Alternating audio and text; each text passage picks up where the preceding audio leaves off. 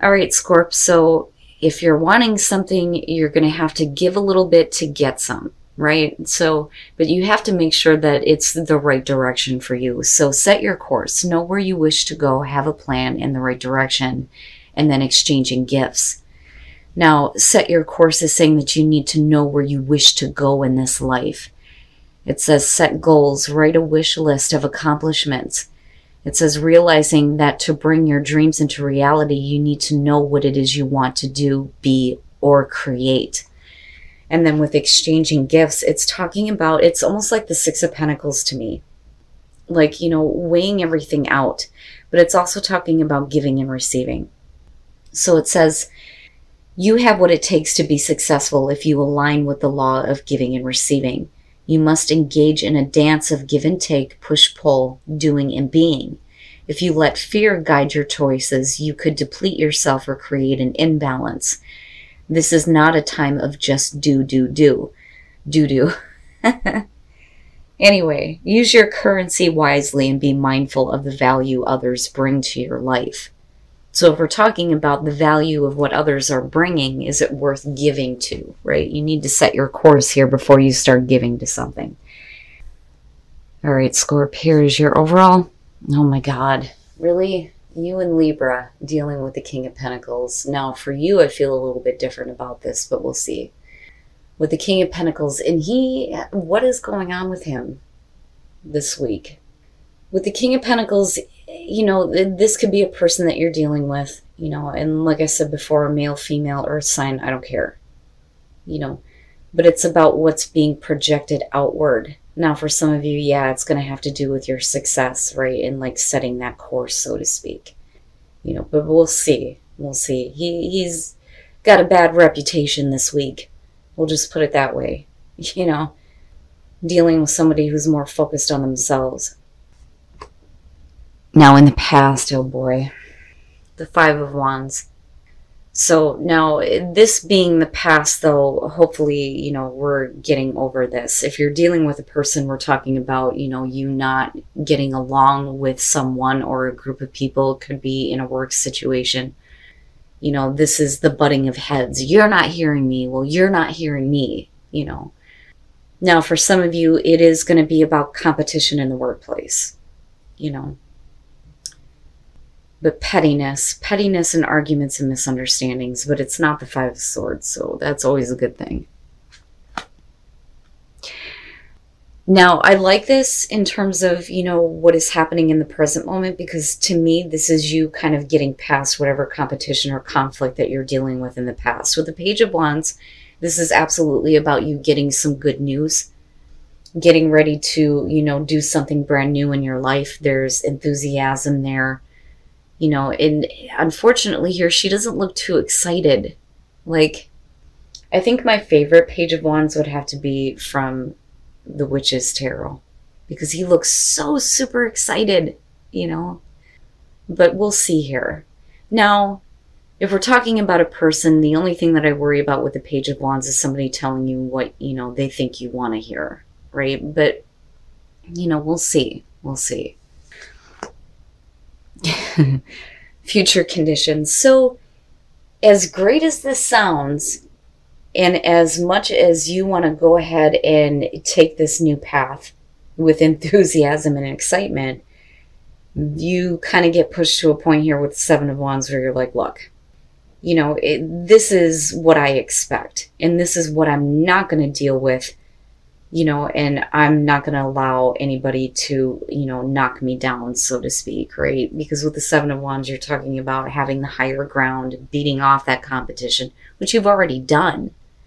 But I also feel like, you know, if we're talking about somebody who, you know, is not willing to see your side, if you get to a place where, you know, communication starts to open up and you start hearing what you want from this person, this is like, you know, a look, okay, I'm not going to go through that again. And that's basically that, you know, but it is being a little bit defensive, you know, and it could just be because of a stupid disagreement, you know, but there may be something about it that you're having a hard time letting go of. which would be, you know, the reason why you're the Seven of Wands here in future conditions. Like, oh, hell no, I ain't dealing with any more bullshit. Not happening. Your best path to follow, the Two of Pentacles. You know, this to me kind of feels like you're going to have to take a look at where you're a little bit too willing to kind of deal with certain things involving a person or people around you in general. You know, because like I said, with the King of Pentacles, I feel both. I feel like some of you are dealing with this person, but then I also feel like some of you are talking about, you know, your overall success here. But with the Two of Pentacles, what is it that you've been okay with and constantly keeping in balance? You know, that's kind of what you need to look at here and look at, you know, I can't be doing that anymore. Or I can't be willing to like say, okay, I'm just going to bend over backwards for you on this. No. You know, with the Seven of Wands, it's like, no, you're not going to continue to allow certain things to, you know, happen anymore. And then you being put in a position where you have to kind of like deal with it and figure it out, you know. Now, for some of you, absolutely, it's going to be about like managing money, especially with the King of Pentacles being there. And again, right, like exchanging gifts, I kind of go back to that. But like I said, for a lot of you, this is dealing with a person here. You know, what is it that you've been dealing with involving them? And why are you trying to do what you can to manage it? You know, because that's not, you know, I almost feel like it's not fair. In your environment, the Nine of Pentacles with the Page of Wands. And, you know, now it makes sense why she doesn't look all that, you know, thrilled, so to speak. So with the Nine of Pentacles, you know, this is you not wanting to be involved in any more conflict, absolutely, because we're talking about maintaining independence, so to speak here. You know, financially, absolutely being in a really good place, but, you know, as far as like work goes, looking at that leading into the Seven of Wands, it's like, you know, I'm not willing to compromise as far as, you know, where I'm at financially. So if I'm going to accept a new opportunity or take a new path, I'm not going to accept any less than what I've already made, you know. But again, for those of you who are dealing with a person here, I'm looking at it this way, and you being a little bit too flexible here, getting to the point where you're like, look, I'm not dealing with that anymore. But then you also needing to have some level of independence, like, you know, it's funny because it's almost like I'm not going to be your fool anymore. You know, I mean, certainly you have no problem with doing things on your own. And I think that some of you are fine with being on your own. But if it means getting involved with somebody where you're just not seeing eye to eye, it's kind of like, look, you know, I'm not going to be willing to let things, you know, go. Especially if you're the one that's constantly having to manage, like, mood swings almost with someone. Your hopes and your fears, death. You know, of course that would be the hope and the fear, right? And there you are. So with death, the fear there would be that things are not going to change. The hope would be that, you know, there are things that are going to be changing involving, you know, dealing with a person or people. You know, this could be relationship or work here. But the fact that you have the King of Pentacles is the overall, for a lot of you, I feel like this is somebody significant that you're focused on. You know, could be a romantic relationship, could be work, whatever. But with death, this is really something needing to come to an end. We can't go back to the way things used to be. Things need to change. You know, and you're definitely there with the Seven of Wands and kind of like taking a stand. You know, but the fear there would be that, like I said, nothing changes. And then coming out, Temperance. What? What? What are you doing? You know, immediately what I get from this is that you're continuing to like kind of keep the balance. You know, are you like drawing the line in the sand, but then being, you know, flexible still for this person, being patient with them, right? And not allowing yourself to get too, upset or overly emotional, like desperately trying to keep your own inner balance going on with this, but are you doing it for the benefit of this person? But why? Why? And I almost feel like for a lot of you, it's you kind of wanting to take this path of independence and getting away from this situation where there's all this pettiness and misunderstanding. But there's also this part here where it's like, no, like I don't feel like this is someone you can walk away from that easily. But I don't like the fact that you're, bending over backwards for them, so to speak, with that Two of Pentacles. Like, all right, if you're just going to continue to be that way, then I'll just deal with it. No. Ooh, man. And then Judgment. Shit. All right. And then I kind of go back to set your course, right? Is this really the course that you want to be on? All right. So with the Magician and looking at the Five of Wands, this is definitely about your ability to make something happen, right? Manifesting that cool ass shit. I don't think that it's about dealing with manipulation. And if it is here, you're not having it because you're fighting back on this, But I'm not really seeing this as a really bad thing. But I think that, for some of you, you may have been kind of like looking at this going, I can, kind of make what I want to happen out of this. It's funny because it almost has like an emperor type feel. Like you have the ability to control what is happening here, but you're still butting heads with this person and you're still being patient with them, and it makes me wonder if you're not like losing your confidence in what you are actually creating and needing to go back and look at where, you're setting your course, so to speak. Now, with the Nine of Wands, looking at the Page of Wands and the Nine of Pentacles, yeah, there are some things that clearly you have been through with this person and you're not really willing to kind of let go of. You're not willing to drop your guard with them. The communication may be exactly what you want to hear, and it may be really good to hear, but I think that there is a part of you that knows better and knows that that's fine, that we're moving out of this stupid argument and your understanding, but are you going to slip back into doing the same shit again? So, there's still that part of you that's kind of protecting yourself against that, I feel like.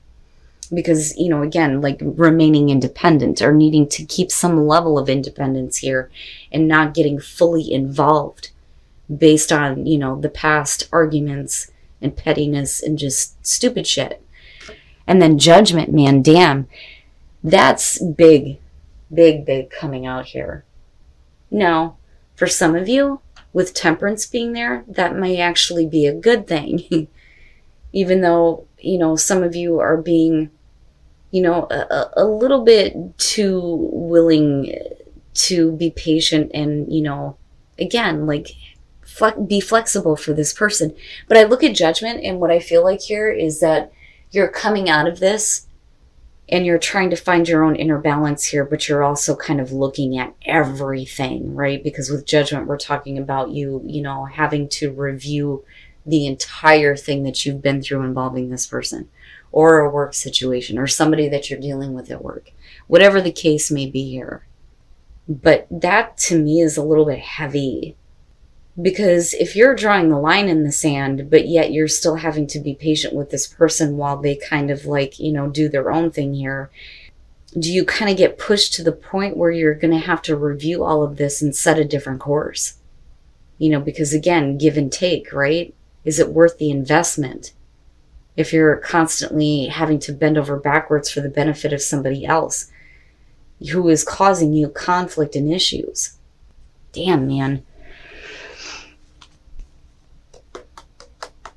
And you know that no matter what you say and no matter what you do, there is a possibility that this is not going to change, But I don't think that you're ready to call it just yet. But I do think that you're going to take a really hard look at it and, probably ask yourself whether or not this is where you wish to go, right? And passion, right? Needing to get your balance back so that you can experience passion in your life. but this situation is definitely not in balance. But I do see you trying to get there, coming out with Temperance. But, you know, pulling on your strength here to find your own balance in order for there to be more passion, you know. But I'm not seeing anything here that would indicate that this situation is going to be, you know, completely over with. But I think you get close with Judgment, you know, but it makes me wonder if the person that you're focused on isn't, you know, really like needing you almost, you know. And it's funny because I'm getting that, right? Because now normally with the King of Pentacles, if we're talking about a person that you're dealing with, he knows how to create what he needs. But I keep getting like the feeling of him being more needy of another person, you know. But I don't doubt that there's passion there, you know, but you need to have some kind of balance before that passion can kind of come back, right? And do you have the strength to keep things in balance or keep yourself in balance, right? And then navigating by the stars, follow your bliss. Okay. So, you know, for some of you, you may need to get away for a little bit, and that's basically it, right? And go and travel and do, you know, what is going to make you happy.